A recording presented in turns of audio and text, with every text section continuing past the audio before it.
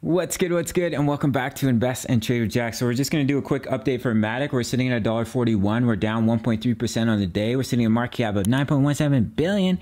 24-hour volume is $1.49 billion. Guys, if you're new to Crypto.com, sign up to the world's fastest crypto growing app. Receive $25 in crypto.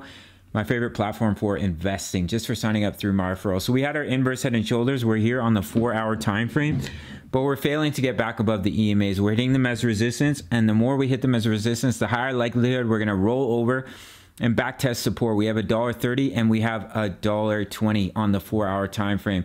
If we quickly look at Ethereum, we're trying to hold the support of 33.45, previous level of resistance.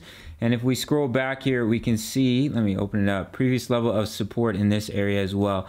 So if that support is broken, guys, I would expect us to come back down to this level here. What you may see is we create a double bottom, which is a bullish reversal pattern where we came down, we created a bottom, we created a second bottom. So that could give us a beautiful opportunity to bounce if we do come down to that level of support, guys. If we were to bounce here and get back above the EMAs, your next level of resistance is about 3,600. But if I quickly open up Bitcoin here, we have fallen out of this double top descending triangle pattern. And the target for that pattern is 45,051. So unless we see a throwback here where the bulls throw it right back up into the pattern, then we could see some future sell-off here. We are seeing some green candles here. It looks like the bulls are coming back to test that neckline once again here.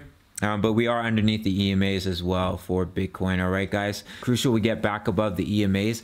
See some bullish volume step in to get us up to these levels of resistance: $1.51, $1.56, $1.59, $1.64, and $1.70. All right, guys, we're just trading sideways right now. It's a little bit boring here.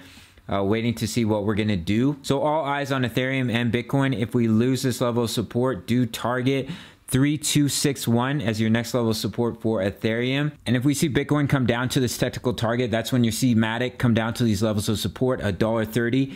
And then we have $1.20. All right, guys, we're still looking healthy for continuation, in my opinion. Smash that like button, sign up to Bybit. I got a hot date, so I got to get ready. I'm pretty excited. All right, guys, see you in the next one. Peace. Much love.